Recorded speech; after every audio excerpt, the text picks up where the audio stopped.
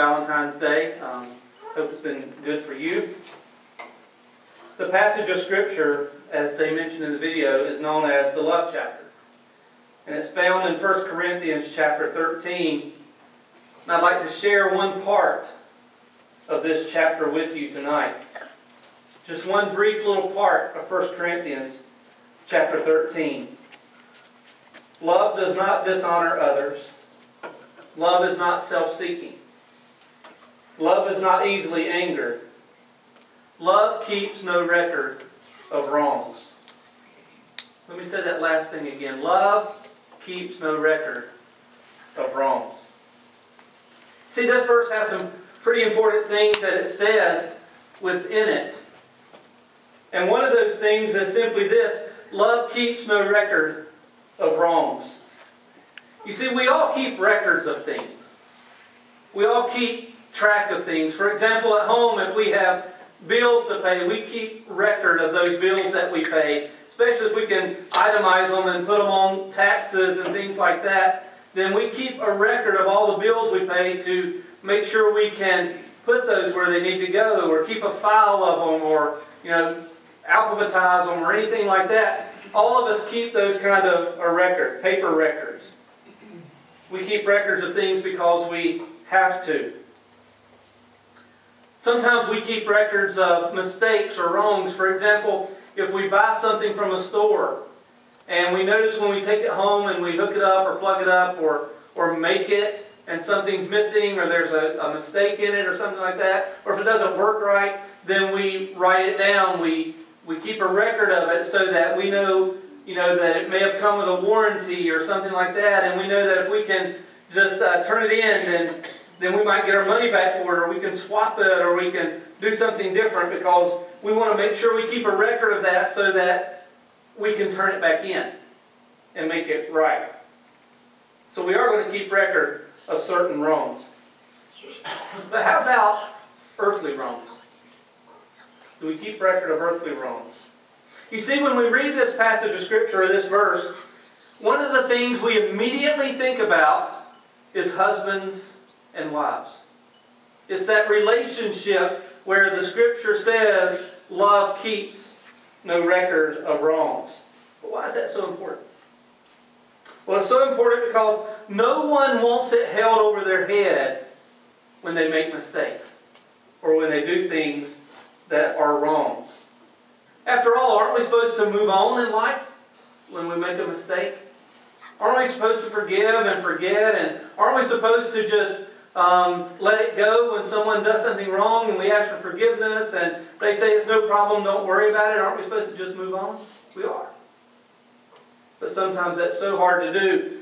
And sometimes we just kind of hold it in and keep it there. I wonder how many people we know that love to hold on to people's wrongs. In other words, when somebody does something wrong to them, instead of moving on, what they want to do is they want to keep it sort of in a file, sort of in a folder, as if to say, when somebody else does something wrong to me, I'm going to bring this back out. For example, if somebody says something about you or hurts you, and they come up to you and say, I'm sorry about that, I didn't mean to do that, instead of saying that's okay and letting it go, we kind of file that away in our computer, in our mind. And then when they do something else by mistake, we bring that back up. We bring it back up. I mean, it could have been months ago. It could have been years ago. It could have been when we first got married. And mentally, we kind of filed something that went wrong in the back of our mind. I remember when I first got married. Kathy's not here tonight, so I can talk about it. And unless she watches it on YouTube, I'm not in trouble. Unless y'all share what happened. Which could happen, right, Scott? You just never know. That's right, yeah.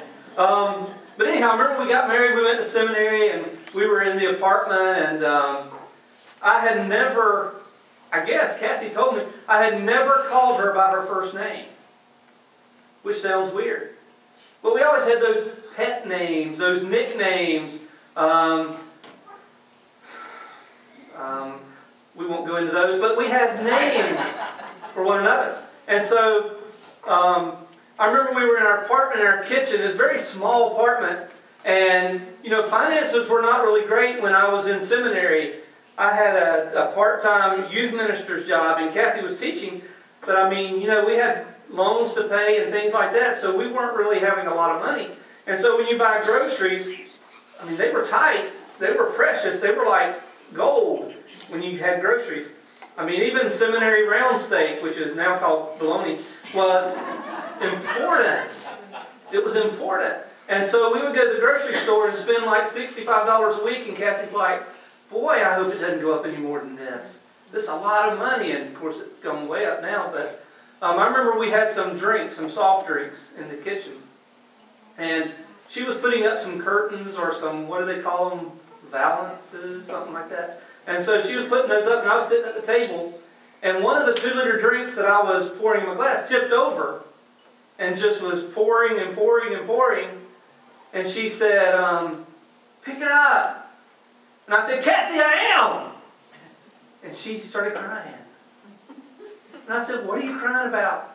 And she said, you've never called me by my first name. And that was loud.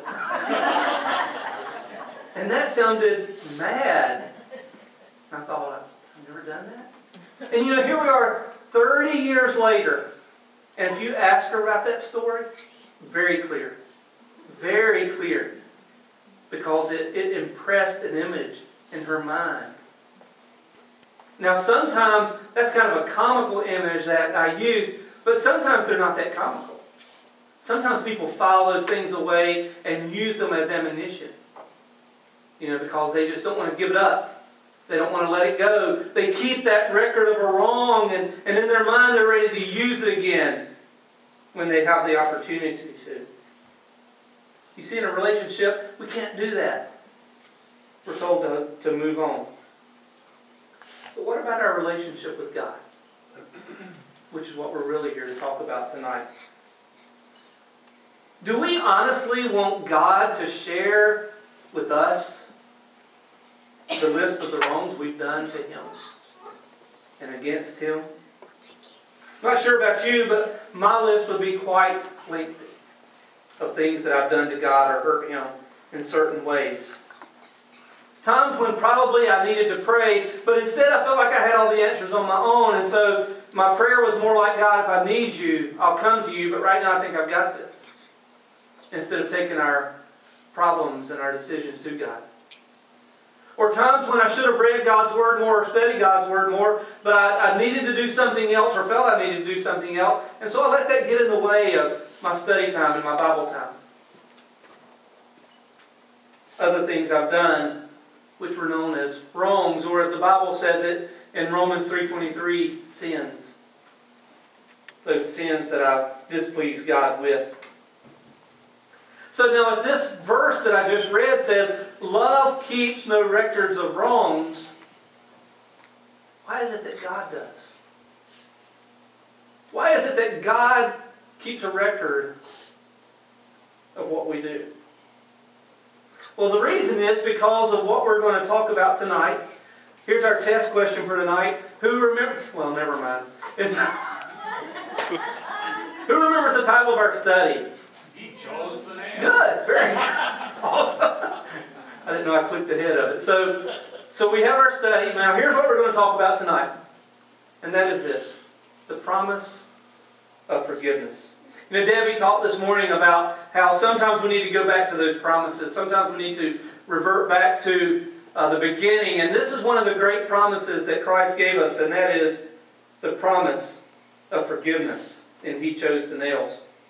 You know, we're studying about the cross. We're studying about those things that maybe we overlook when we think about Easter, when we think about the cross, things that are unnoticed.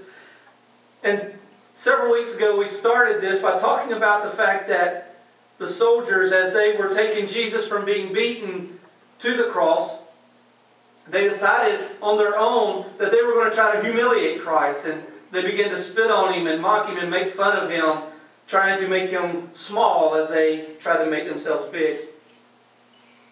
We've also talked about the fact that along that same route, there was this one soldier who decided to weave a crown of thorns, of these major thorns, I mean big, sharp, heavy thorns, and and weaved a crown out of that and placed that on Jesus' head out of humiliation to mock him and to make him hurt and bleed. That's part of the journey Christ had to go for us. And tonight, what I want us to think about is this. I want us to think about what happened when the soldiers took Jesus' body. And think about what Jesus' body had gone through after being beaten and whipped. And after having to go through all of that they did to his body physically. And then as they were taking his body and causing him to carry the cross and to carry that beam, and even in his weariness and tired body, as he laid on the ground where they were going to put him on the cross, they began with his hands. They begin with his hands, and one of the images we have of this are the 3 nails. The 3 nails that they put his hands and feet on the cross with. Now think about it just for a minute, if you would please. Jesus' hands. Think about your hands just for a minute. Think about from the time you were born until this point in your life. How many things have your hands done? How many accomplishments have you made with your hands? How many things have taken place with your hands that we often never even think about? I mean, there are a lot of things that we do with our hands, a lot of things that our hands have gone through that we may forget about. For example, how many of you remember holding handlebars as you learned to ride a bike? Or a motorcycle? Bike was first. Or how many remember holding the steering wheel of a car? Or a car key the first time you remember putting a car key in your hand. I can remember the first time I got a car key. It was given to me. It was probably given to me before I got my license so that my parents could help, would let me warm up the car. And within your hand you had the power to start this machine. You didn't go anywhere, but you did get to start the car.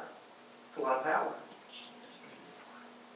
Or the first time you opened a college book to begin studying. Or the time when you held the hands of your spouse and said, "I do." Or the times when you helped your children learn to walk. Or grandkids learn to walk. Or times when you caught your child or grandchild when they jumped off the side of the pool into your arms. Or the times when you carried wood if your power was out and used a fireplace. Things like that. You know, there's so many things that we do with our hands that we often take for granted. Now, think about what Jesus did with his hands as he grew up. Now, we're not told a lot about his childhood except that he went to the temple to study. But what did Jesus' dad do? Carpenter. Now, if you have children, how many times do they want to help you do what you're doing? Or grandchildren. How many times do they want to help you? Whatever it is you're doing, how many times do they want to help you do it? I can imagine Jesus wanted to help his dad build something. You know, whatever it was. He probably wanted to help. He wanted to get his hands dirty. He wanted to help. But think of other things Jesus did. As he began his ministry, there was a time when the disciples were out in a boat and this storm came up. And we're told in the scripture that Jesus was in the bottom of the boat. He was resting. He was with them, but he was resting, and they didn't really understand that. And when this storm came up, they began to cry out in fear, and they asked questions like, "Why are you going to let us die? Why are you letting this happen?" And Jesus got up and he got on the boat where they could see him, And the scripture says that he put out his hands and he simply said, "Peace, be still." And at his hands calmed the storm. With his hands. We're told about a time in the Bible when Jesus met this blind man. And this blind man knew who Jesus was. He knew about Jesus, and he knew that Jesus could help him. And we're told in the scripture that Jesus, with his hands, took some dirt and put it in his hands and spit in his hands. And he rubbed that together. And then he took that and he placed it on the man's eyes. And he told him to go wash them in the pool. And he did. And we're told in the scripture that the man could see. He healed with his hands. He loved with his hands. Children that came to him, he hugged with his hands. But Jesus also had hands that turned over tables when people were making the temple a den of thieves instead of a house of prayer. Jesus did many, many things with his hands. And now this hand that he had done so many things with was being laid on this beam with a nail on it. And a soldier holding a mallet high in the air, getting ready to nail his hands to the cross. Why would Jesus do this? Why would he allow those hands that could have been clenched? Now, I don't know about you. If somebody puts something in my hand, they're fixing to do that, I'm going to automatically clench my fist to try to keep it from happening. Jesus didn't do that. And here's the reason why. In our verse of scripture for tonight, Colossians 2, verse 14. He canceled the record that contained the charges against us. He took it and destroyed it by nailing it to Christ's cross. Canceled the record that contained the charges against us. Why did they keep a list of our wrongs, of our mistakes? It's because of this reason. You see, one of the things, or the thing that Jesus knew was this: if I clench my fist and I do not allow that nail to be driven into my hand, what needs to happen will not take place. What needs to happen in order for that to be canceled, that record to be canceled, will not take place. God's plan will not take place. You see, I think it's pretty amazing to think that the space between where the mallet was up in the air and the hands of Christ was the space that contained that list of our wrongs, that list of our sins. And you know, between the mallet space, the space where the mallet was, and the nail on Jesus' hand, Jesus had that long to think, do I open my hand or do I close it and keep it from happening? And the scripture tells us that Jesus allowed it to happen. You see, Jesus knew this one simple thing. If I don't allow this to happen,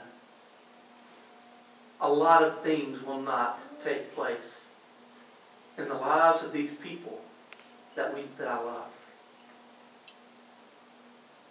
Yeah, he could have stopped it. He could have kept it from happening. I'll read to you what it says in Eugene Peterson's The Message from the same verse. When you were stuck in your old sin-dead life, you were incapable of responding to God. But God brought you alive, right along with Christ. Think of it. All sins forgiven, the slate wiped clean, that old arrest warrant canceled and nailed to Christ's cross. The slate clean. That's what Jesus knew. If I open my hand and allow this nail to be driven in my hand, sins will be gone. The slate will be clean. Sins will be forgiven.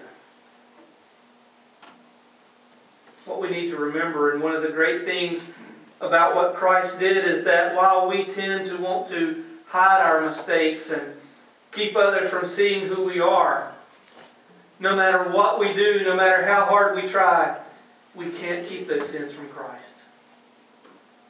He already knows them. He knows what we've done in the past. He knows what we're doing now. He knows what we're going to do in the future. He knows our thoughts. He knows our minds. He knows our hearts. He knows our condition physically, emotionally, mentally, and more importantly, Christ knows our condition spiritually, where we are with Him and where we need to be. Christ knows all that. Christ knows why we don't do things people tell us to do. Christ knows why we don't do things people ask us to do. Christ knows why we don't obey Him the way we should. You see, Christ knows that list. That list that we hide, that list that we keep from other people. That list that we don't want other people to see. And what Jesus knew was that if He allowed that mallet to come down on that nail, and if He allowed those soldiers to nail His hands to the cross, the list of wrongs that we try to hide and keep from others would be paid for and canceled. We wouldn't have to carry them anymore. We wouldn't have to have them like weights that are hanging on us and keep us from doing the things Christ wants us to do. They wouldn't hold us down. They wouldn't hold us back.